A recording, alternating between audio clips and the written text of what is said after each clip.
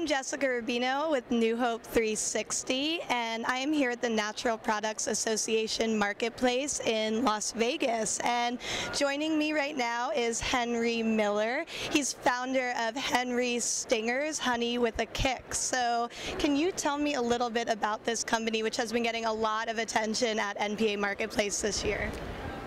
Do I just take it? Well, it all started about 2 years ago when I was 12 and I was on a plane and started talking to the guy next to me, and I told him about the animals that were on our farm in Washington, and he told me that he had bees.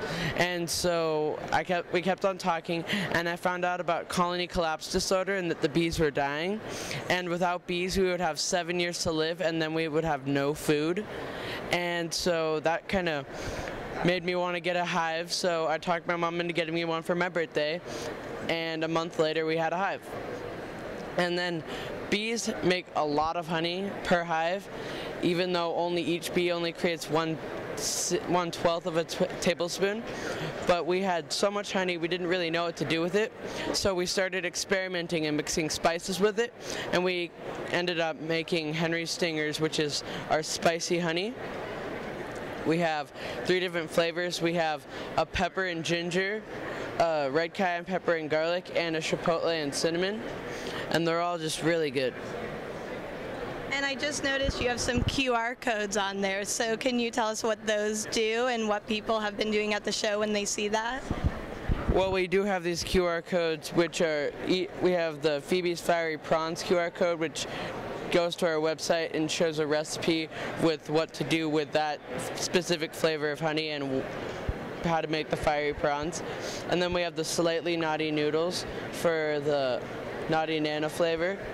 And then we have the One Grumpy Fish Taco for the Grumpy Grandpa flavor. And then we also have a QR code that just automatically, if you scan it, it likes our Facebook page. So that is a very innovative idea, and the NPA has acknowledged you as being a Young Entrepreneur of the Year at the show. So how are you very excited about that?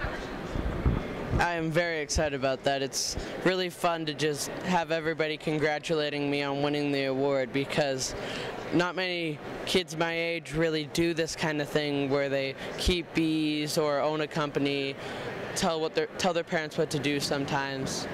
Henry, how old are you, and how old were you when you started this? I am 14 now, as of June 6th, and I was 12 when the company started.